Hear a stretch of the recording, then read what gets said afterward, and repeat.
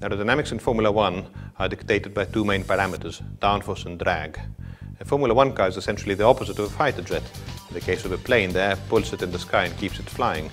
In the case of a Formula One car, it pushes it on the ground and helps it go around the corners much faster. The downforce a Formula One car produces is so huge that it allows it to go around the corners much faster than any other car. And together with a very efficient braking system, it can also decelerate much faster than any other vehicle. The process that gets us to good aerodynamic package is called aerodynamic development. There we try to develop every single component that is in contact with the external air stream. That may cover wings, may cover suspension components, bodywork and cooling ducts. Everything is developed using aerodynamic development techniques. We clearly prioritize between components that have more potential and others that have less.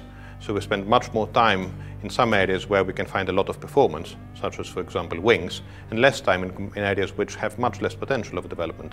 A development cycle starts typically in CFD. There, following an initial idea, we try to design a component to produce certain characteristics. That may take a few weeks.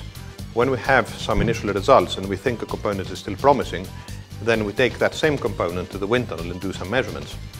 If the wind tunnel confirms the potential we've seen in CFD, then that component will be made for the real car, will be made in proper dimensions and go to the track. If on the other hand, the wind tunnel says that the component doesn't work properly, then we have to decide whether to abandon the concept or do another iteration. So we may redesign a certain feature in order to try to recover the performance that we didn't get the first time around.